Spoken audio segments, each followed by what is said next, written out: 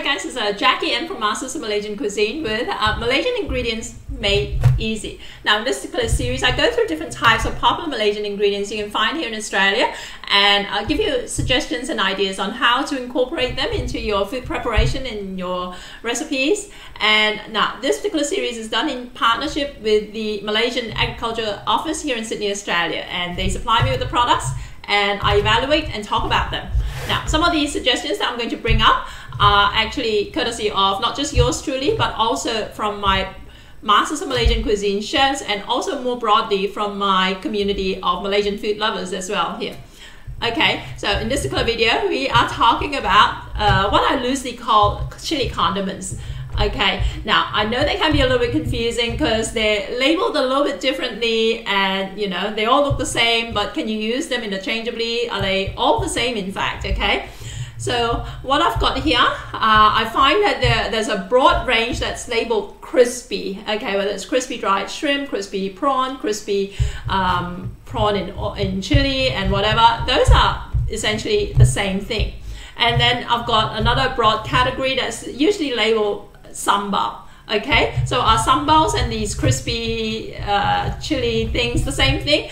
And how are they the same? They are actually, they do have different characteristics, but they do share some similarities as well. Okay, so first of all, the similarities, they all contain chili. They all contain garlic and onion mostly, and they contain sugar. And also they contain either dried shrimp or belacan in them. Okay, so how do they taste? Now the crispy variety tend to be more savory, and also because they're crispy, they're loose. Okay, they're loose in oil, whereas the sambals tend to be like a sauce. So they're all spicy, but they all the sambals tend to be sweeter. And also the sambals tend to contain tamarind as well, which is a souring agent, which gives it that kind of nice sweet and sour note, right? And remember, they're saucy, but can you use them mix and match? Okay, with a lot of recipes you can actually do that. So I'm going to go through a list of suggestions, and I'm going to talk a little bit more on how to actually treat these different products. Okay, so first of all, you can use it in nasi goreng. My Masters of Malaysian Cuisine chef, Bob Adnin from Chef Bob Cooking, actually loves to use the crispy prawn in his nasi goreng, Malay fried rice, when he cooks for his family. So what he does is, after he's got the rice and the proteins and all that, right, he adds some spoonfuls of crispy prawn into his fried rice. His kids love it. And what you want to do though, because they're crispy and loose, right, it's a good idea to actually crack some eggs into your fried rice, and the egg, because of its nature, will act as a binding agent to bind the crispy bits to your rice and to the rest of your dish. Okay, so that's how I would use them. Now, can you add sambal to fried rice? Sure you can, right? But with any kind of fried rice, I tend to tell people to be very restrained in how much sauce they add all at once into their fried rice, because you don't want to turn them into a gluggy mess. And because these are saucy and they're like a paste sort of thing, you want to add it in small amounts, mix it through, let it absorb into the rice, and then add some more. Okay, but yeah, essentially you can use them the same way. So another way to use it is as a noodle topping, especially with the crispy variety, right? You can spoon some on top of your noodles, or have it served on the side with your noodle or rice dish or something like that, and use it as a dip. You can do that with the sambals as well. The sambals, like I said, are saucy, so they're easier to dip.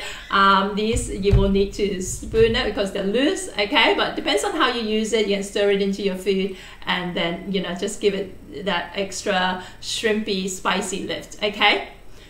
Now, you can also use it in stir fries. I like to use the sambal in my kangkong, right? I love eating kangkong belacan, but I don't always have the time to prepare the dried shrimp and the belacan and the chili sambal from scratch. So if you're in a hurry, you can use a combination of both, right? You can use the crispy bit and then throw in some sambal as a binding agent to help bind the flavors when you cook your next batch of kangkong belacan, okay? You can also use it as a sandwich spread, and this actually is a popular idea that was suggested by my fellow overseas Malaysians who have fond memories of eating sambal dried shrimp sandwiches growing up in Malaysia, right? So again, if you can't get a hold of dried shrimp, or you like You don't have the time to prepare your own dried shrimp sambal. Just a healthy, generous spread of the crispy dried shrimp on your next batch of egg sandwiches or something like that will bring back memories of growing up in Malaysia. Now, you can toss it through your pasta. Okay, now Italians are going to hate me for this, but this was actually suggested by my fellow Malaysians, so I'm just the messenger here, but apparently it works great. But tossing it through different types of pasta to give it that extra shrimpy, spicy boost. Now, you can also use it as a canapé spread. My Masters of Malaysian Cuisine chef, Zaleha Opin, that rendang lady, she does a lot of catering, she does a lot of parties, functions, and she does a lot of canapés. And this crispy dried shrimp chili spread is a secret ingredient. Okay, so have a go next time you need to do some canapés for a party.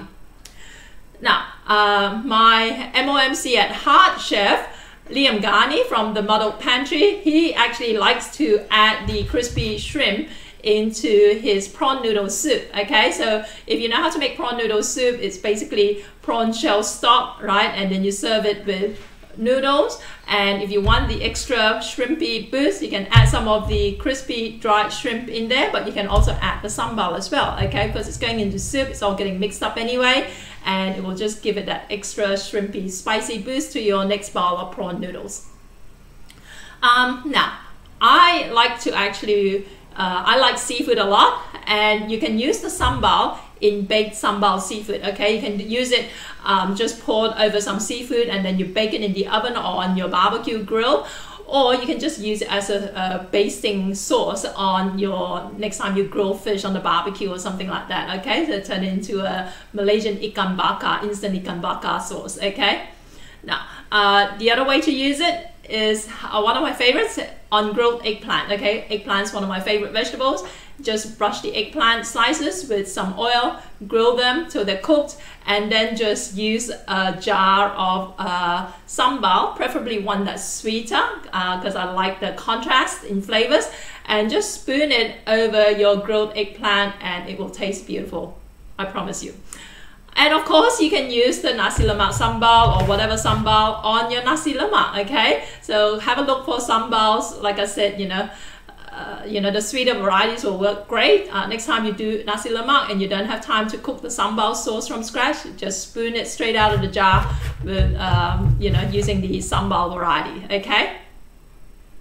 And also, another way to use it, finally, is as a salad dressing, or add it to your salad dressing. So next time you want to make some salad, whether you're using a mayo-based dressing or whether you're using a vinaigrette-based dressing, just add some of these, either the sambal or the crispy shrimp, and give it a shake and pour it over your salad to give it that Malaysian spicy shrimpy touch. Okay, so these are some suggestions. If you've got any ideas at all that I haven't covered, make sure you let me know. I do have other ideas and also some recipes to send through to you. Just make sure you sign up via the link on the next screen, and I'll be sending it to you via email.